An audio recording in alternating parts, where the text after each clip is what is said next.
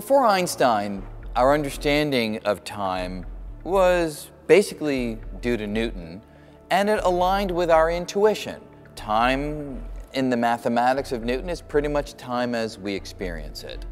When Einstein came along, that all changed.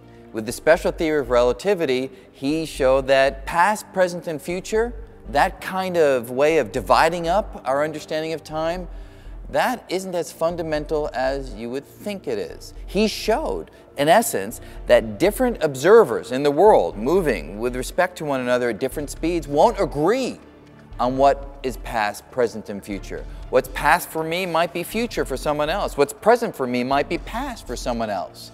So when you take it all together, past, present, and future are not a kind of demarcation that's universal. In fact, Einstein summarized this to the widow of a close friend of his by trying to console her by saying that past, present, and future, that's only an illusion, however persistent.